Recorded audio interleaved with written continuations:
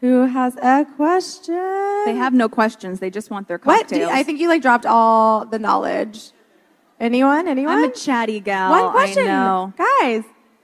Not even a question about Mike Ross. One. That surprises me. I got to tell you, there's nowhere I can go without people going, oh, no, Boom. please tell me it's not a Mike Ross question. We're going to get you a mic. We're going to run it over. If you could stand up, awesome. Hi. We're going to have to get more drinks in you guys. Loosen you up. Just kidding.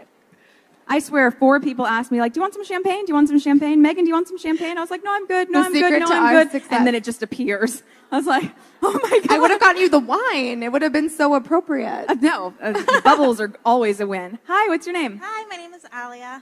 Hi. Today I've kind of just noticed we've talked a lot about Can motivation. you bring it closer? Sorry. I said today I've noticed that we've talked a lot about motivation and kind of following your gut. Megan, I was wondering if you could speak a little bit to the very conservative part of business that's still very much alive and how you manage feminism and being feminine. Oh, this one is so interesting. That's a great question. Thank you. And it's not about Mike Ross.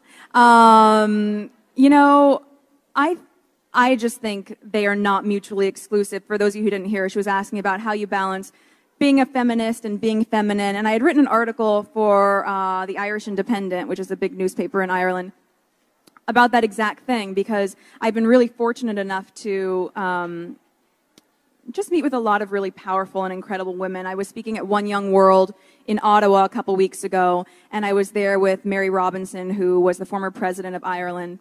And my favorite is these moments, like between her, and I'd seen Angela Merkel as well before, and before these events, either at the UN or whatever else, and you see these powerhouse women going like, where's my compact? I need to put on my lipstick. Is my lipstick okay?